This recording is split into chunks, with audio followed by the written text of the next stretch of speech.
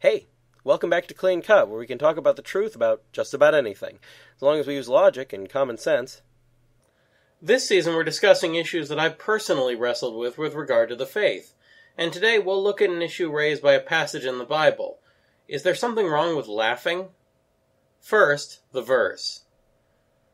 And he, lifting up his eyes on his disciples, said, Blessed are ye poor, for yours is the kingdom of God. Blessed are ye that hunger now, for you shall be filled. Blessed are ye that weep now, for you shall laugh. Blessed shall you be when men shall hate you, and when they shall separate you, and shall reproach you, and cast out your name as evil for the Son of Man's sake. Be glad in that day, and rejoice, for behold, your reward is great in heaven. For according to these things did their fathers to the prophets. But woe to you that are rich, for you have your consolation. Woe to you that are filled, for you shall hunger. Woe to you that now laugh, for you shall mourn and weep. Woe to you when men shall bless you, for according to these things did their fathers to the false prophets. Luke 6:20-26. This is a familiar passage in the Bible, and that part about woe to you that now laugh is a disturbing passage. Is Jesus really saying that it's never okay to laugh? Could he be? It seems not, because elsewhere the Bible says that we should laugh at times. All things have their season, and in their times all things pass under heaven. A time to be born, and a time to die. A time to plant, and a time to pluck up that which is planted. A time to kill, and a time to heal. A time to destroy, and a time to build. A time to weep, and a time to laugh. A time to mourn, and a time to dance. Ecclesiastes 3:1-4.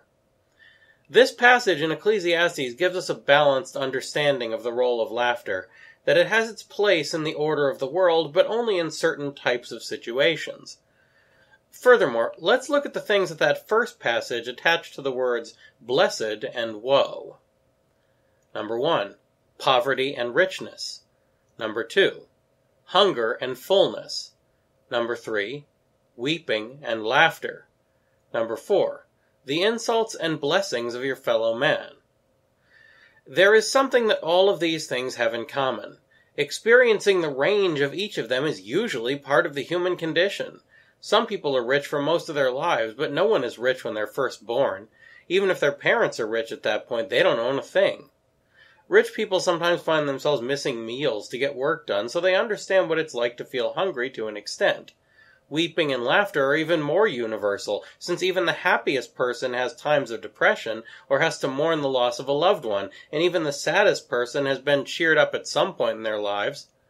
It would be a rare person who's never been complimented for holding the door or running a simple errand for a neighbor, but no one goes through childhood without receiving some insults or scolding.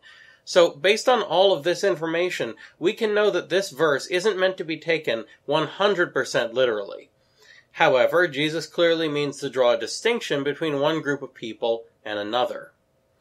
As far as I can tell, the only distinguishing point of these verses lie in which side of popular opinion you're on with regard to religion, with the blessed being those who are treated by the world as the old prophets were for the sake of Jesus, and the woed are those who are liked by the world because of their willingness to compromise with it and flatter the ears of powerful people, like the false prophets did when they told the rulers that they had nothing to fear from God. This applies to wealth and fullness because those who are willing to be yes-men for powerful people frequently have an easier time making money and buying food. It applies to laughter in the sense that people who ignore God or deny His will often use laughter to try to dismiss their obligations to God and their fellow man. So, in conclusion, we have no good reason to think that there's anything wrong with laughing, provided it's done at the right time and place and for the right reasons. Next, can heaven provide for the basic needs of human beings? That's all for now, so keep asking questions, and thanks for watching.